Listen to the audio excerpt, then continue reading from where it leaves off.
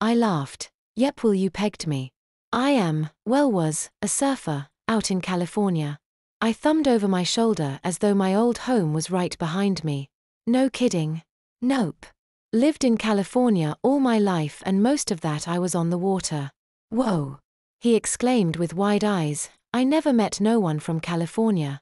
He then got this real excited expression as he asked, hey, you ever meet anyone from Hollywood? I laughed again. I lived way down south, not too far from Mexico. Mostly just Mexicans and Navy people down there. Ah, that's too bad. He said disappointedly. I'm not sure why I shrugged my shoulders. He then asked, got yourself a girlfriend back there? I shook my head. Nah, just loads of good friends.